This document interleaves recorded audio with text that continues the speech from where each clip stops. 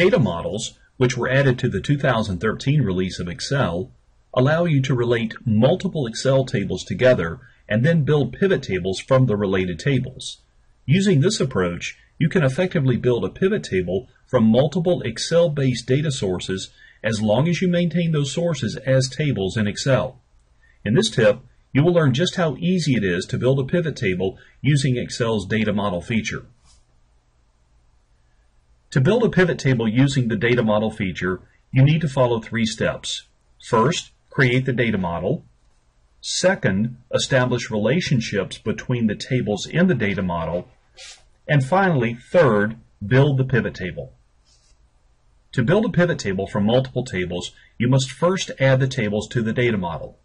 To do so, ensure that each of the data sources you wish to include in your pivot table is stored in Excel as a table. If not, convert each data range to a table by clicking in the data range and then choosing Format as a Table from the Home tab of the ribbon. With your data sources established as tables, next click on any cell in any one of the tables in the workbook and choose Pivot Table from the Insert tab of the ribbon.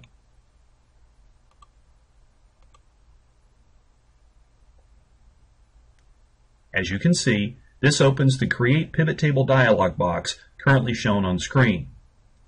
In the Create Pivot Table dialog box, check the box near the bottom of the window labeled Add this data to the data model. Doing so causes Excel to add all tables in the current workbook to the data model. Click OK to close the Create Pivot Table dialog box. Upon closing the Create Pivot Table dialog box, Excel displays the window currently shown. This window, of course, provides us with the opportunity of building our pivot table. But before we can do that, we must first relate the different tables together. Establishing relationships between the tables is just a means of joining or linking the tables together based on the presence of one or more common columns between the two tables. In this case, clicking the All button in the upper right-hand corner shows us that we have 2 tables available for this pivot table, the Product table and the Trans table. The presence of the horizontal line between the 2 tables indicates that these 2 tables are not yet related. To establish relationships between these tables, from the Pivot Table Tools Analyze tab of the ribbon, click Relationships. Then click New to create a new relationship. In the Create Relationship dialog box, on the left-hand side, select the Product table and also select the Trans table. On the right-hand side, select the common field that resides in each of the 2 tables. In this case, Product ID is the field that we will use to establish the relationship. Click OK to complete the process of creating the relationship. Next, close the Manage Relationships dialog box. Now notice in our pivot table field list that the horizontal line that previously separated the Product table from the Trans table has disappeared. This is confirmation that we have in fact related the tables. The last step is to actually build the pivot table. In this case, from the Product table, we're going to click and drag the product name into the Rows quadrant.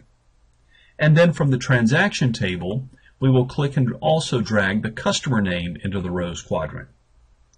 Let's take the Calculated Extension field and drop that into the Values quadrant. And lastly, let's take the year and drop that into the Columns quadrant.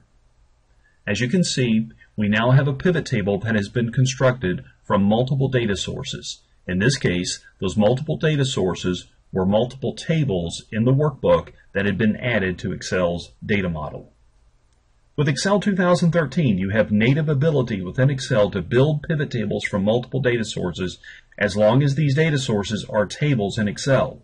To do so, simply add the tables to the data model, relate the tables together, and then construct these very powerful pivot tables just as you would any other pivot table.